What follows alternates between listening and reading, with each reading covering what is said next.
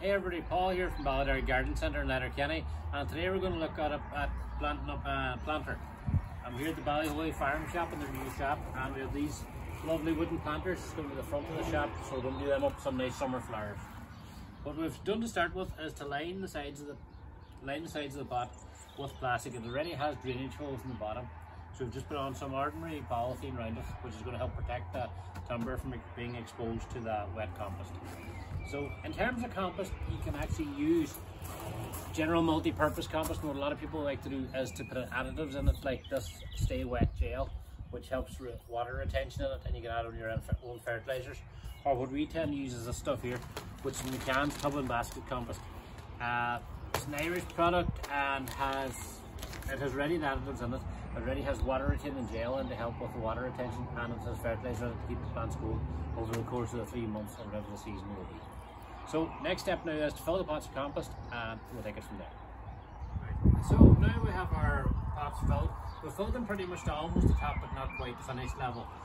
Filled with fresh compost that already has nutrients and all added, so we're good to go. And what in order to do a pot like this here, as it's got a barrier behind it there, so we're going to give it a good bit of height at the back and put in a few trailing plants that are going to come down over the front of it. Give you a nice thing, and give you a nice sort of mound effect. We'll start in the middle, and we will go highest in the middle and a bit slope down to the two sides. So basically, to start off with this nice Osteospermum here, he's going to get a few inches bigger, but not particularly. We're going to have these nice purple flowers all summer long, so it should be nice. So we will squeeze them out of the pot, take them out. Right. Just stick them in. I already marked the middle of the pot there, so we know that he is going to be happy enough sitting there. In terms of pots like this here, I would always tend to go fairly symmetrical if possible. So to continue the higher in the middle of it, we've got a white version of more or less the same thing. White Osteospermum, so we'll put him in beside. So we'll put him in beside with a few inches to spare between them, just to give him a bit more room to expand. There, keep the symmetry going. Another one on this other side.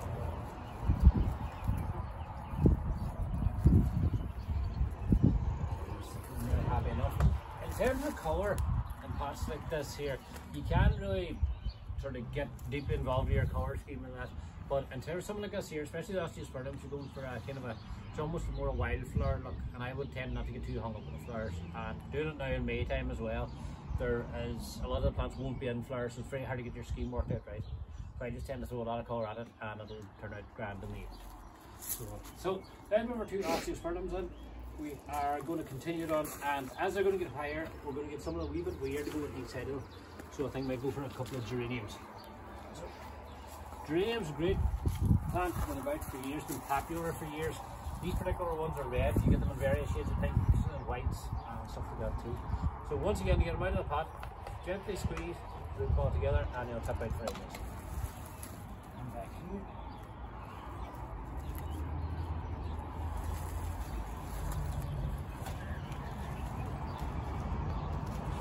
Over here.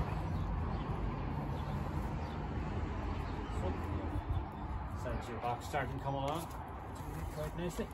Can keep it as tidy as you go, stop you falling over yourself generally. So now we have our few Osteospermums, two geraniums at each side, and at this point I'm going to add a couple of marigolds. Now marigolds are sort of a marmite plant. Some people like them, some people don't, but I quite like them, but they serve a very good purpose. Marigolds have a very strong smell, and as the summer goes on, the marigolds whenever they put out their strong smell, aphids and that tend to avoid them slightly, so a lot of insects tend to stay away from them, and all they can smell is the marigolds, so they tend to stay away. So they have the effect of protecting your box a bit. So whether you like them or not, you can even put a secret one in behind or something like that there, but it's always good to have one in, just actually as a sort of a companion plant. So once again, those 6 packs, just squeeze, and gently lift them out. Squeeze, and gently lift them out. Once again, you can see here, as it's early May, the flowers haven't actually come along yet, which is good in one sense, and the fact of the matter, but it also can make it a wee bit harder to do your colour scheme. So what I'm going to do there is, because I like them, put on 2 marigolds close together, and do the same on this other side.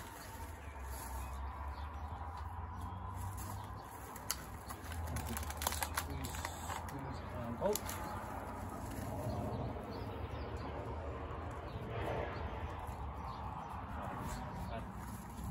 At this point, I've got a good bit of the back of the pot filled, so we're going to start and take a wee look at the front of it.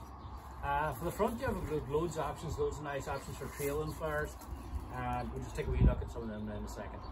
Right, so now we have the back of our pot started coming along nicely.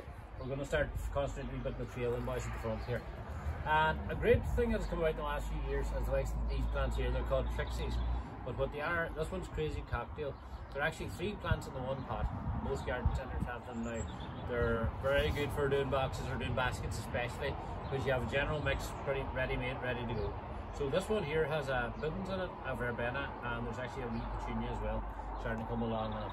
So very good, they're very good value for money whenever you take everything into consideration, and they're brilliant in terms of they give you an instant splash of colour when you're putting them in. So I think we'll put a couple in here. At the front, just in the centre.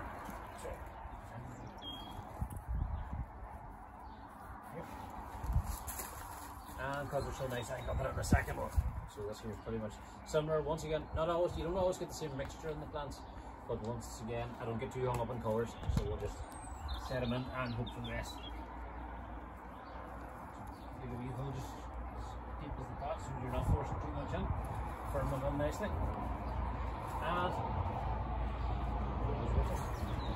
so once again, you see here, I've sort of placed them slightly to the side, sort of in line with the gap of where the ones are, so to give a fuller effect. After that there, the real start of the show and any summer stuff generally is your Serafina Petunia, which is a very good plant for filling in baskets and boxes like this here. Pretty much that plant over the next couple of months will come down nearly as far as the ground. And very vigorous flowering and very long lasting. So they're a very good plant in something like this here. So we'll stick them in here. Along. And we're just giving that a general space as we go, and we can go back and put in wee fillers in it as we need to. So just put it in here. So once again, you see already we already have, there's room for expansion in there, but we already have our box filling up nicely. And as you can see, the level of the compass is coming up now as well as we go along. So another wee favourite that generally can go at the back or the front is the pansies, or in this case the violas. Viola is brilliant wee plant.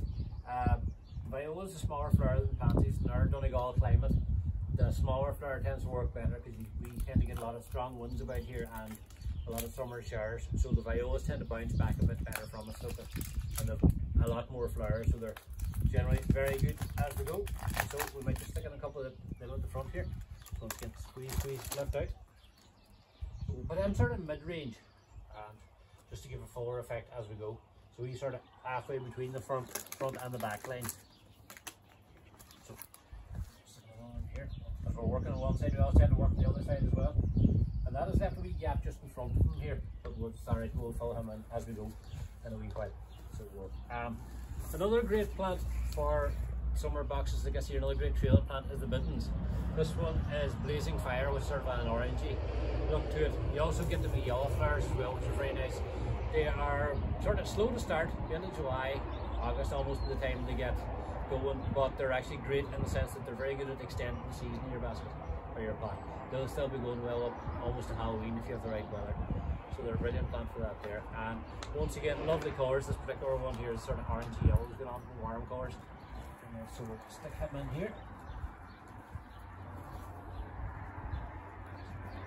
In there. And once again, we'll put his wee friend back in. Okay.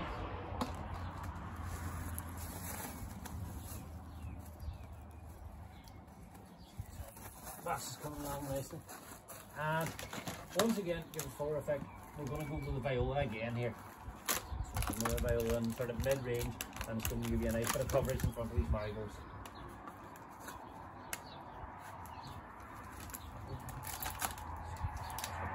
One side, we'll do the other.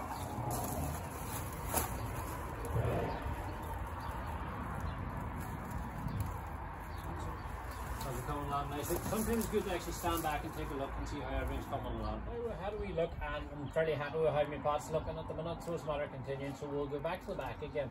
Once again, while these marigolds that are quite small at the minute, they will grow as they get up to that sort of height, so it's alright, some a wee bit bigger beside them. So what we could do here for a change would be Just thinking of these wee geraniums here, nice flowers and different foliage too, but to be honest, I'm not the biggest fan. I like the good old-fashioned ones. So we're going to stick in another one too. So we'll stick in this time nice pink geranium. So we should, so I'm going to take our marigold here. You see there, that's why it's important not to have too much compost on the because then it starts sort of getting in your own way as you go along. Another good, guaranteed by the perform very well in the summer is just the ordinary upright petunia. Similar to the trailing one, only is no more upright habitat, so he's going to get about 9 inches tall and fair all summer as well. A wee bit cheaper because they're available in 6-packs and generally come multicoloured. So we'll just stick a wee one in here in the corner just to kind of finish this off.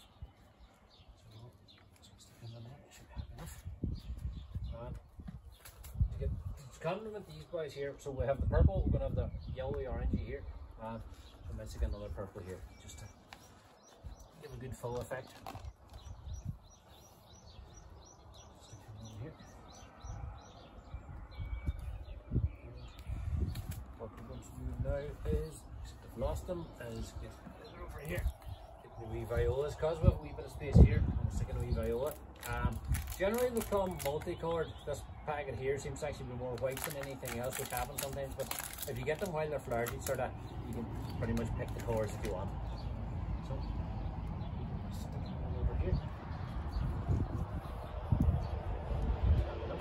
And the last thing we're going to stick it over here, well, we'll take a look at it again, is these guys, the reed bacopas. They're actually great basket plants and great container plants. Very delicate looking wee things, and these lovely, this one's purple, but you get them in blues and whites as well. So lovely wee flowers that will perform very well in the summer. And once again, because they've got quite small flowers, they'll actually recover very well if they do take a battering in the wind or something like that. So we will stick him in here.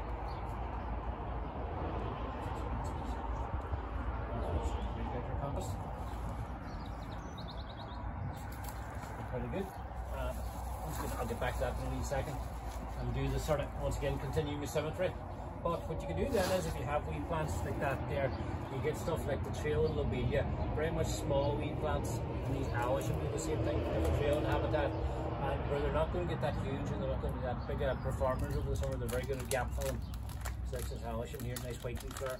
I will get a couple of them, sometimes a wee bit delicate to get out. And we have a wee gap here in the corner. Stick them out. Be happy enough there. Once again towards the centre, a bit of a gap. So I will stick another one in the alyssum. Gently take them out of the pot. And here, as we have it. So, just to finish up, I'll go back and do the other side of my pot as it was gone. So once again, keep the symmetry going. After the marigolds, we have our geranium.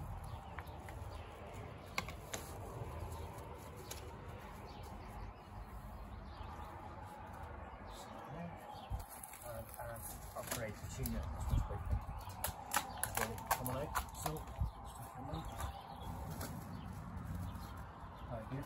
It's always good whenever you're at this sort of thing, you can always reference back to what you've done before.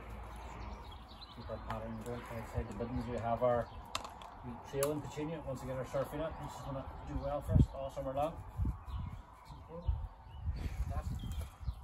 Once again, except I've lost them again, there's maybe violas over the way. Here they are.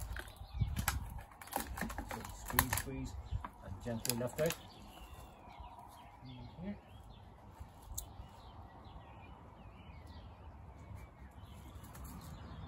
Or the bacopa for the corner.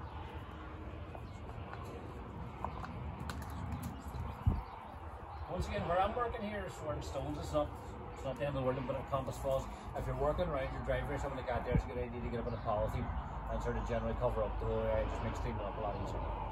See what it does. So with that done now, once again, let's round it off and stick in our couple of alyssum over here.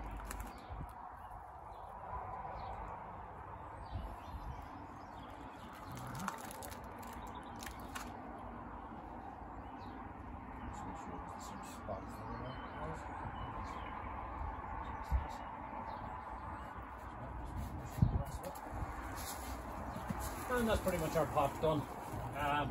Whereas the pot looks grand now, the main problem with being a gardener is that the day you plant the pots, not the day it's going to look perfect. Whereas a painter paints your house, it's going to look perfect that evening. That's the best it can possibly look. Whenever you do something in the garden, you're actually looking to the future. It'll be like nearly a month before that is looking its absolute best. So but you've always something to look forward to. So with that one done now, and I think we look at it in a second. So that's our two planters done now. I think they look pretty good. So they do, and they should set off the front of the shop nicely. They're not quite symmetrical, but once they all flare up, I don't think that'll matter a while out.